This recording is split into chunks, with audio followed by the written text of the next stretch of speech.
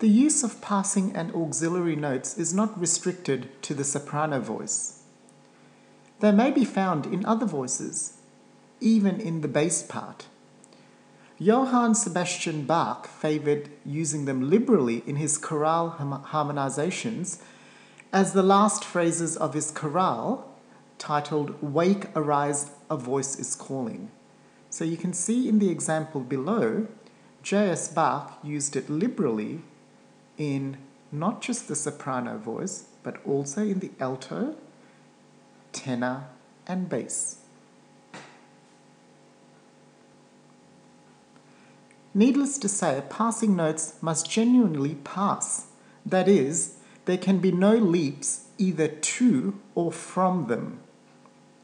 A possible danger in using them is that they may cause consecutive octaves or fifths where none occurred before they were inserted.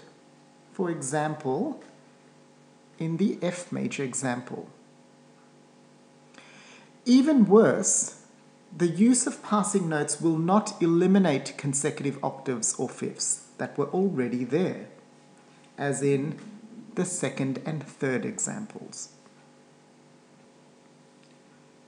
It is not good for passing notes to cause near collisions between voices, as in this case. It is better to avoid such a situation by allowing both of the voice parts to have passing notes. Special care needs to be taken when using passing notes in minor keys, where a part moves from the dominant to the leading note or vice versa.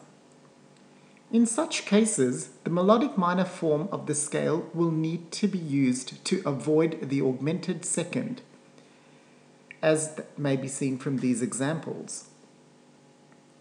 Another means of enriching harmonic texture is through the use of added harmony notes. Once again, study Bach chorales harmonizations. You'll find that on the second beat of the middle bar, Bach has the alto part moving in quavers from B flat to G, and the bass part moving from G to E flat, while the soprano and tenor parts remain steady. Let's have a look at that again. So here is the Bach chorale. Now you can see that on the second beat of the middle bar, Bach has the alto part moving in quavers from B flat to G,